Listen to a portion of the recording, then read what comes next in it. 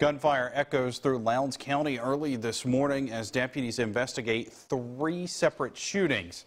3 people were shot, including 2 teenagers, on Downs Road about 2:30 a.m. Deputies were called about a drive-by shooting. 2 victims were driven to the hospital.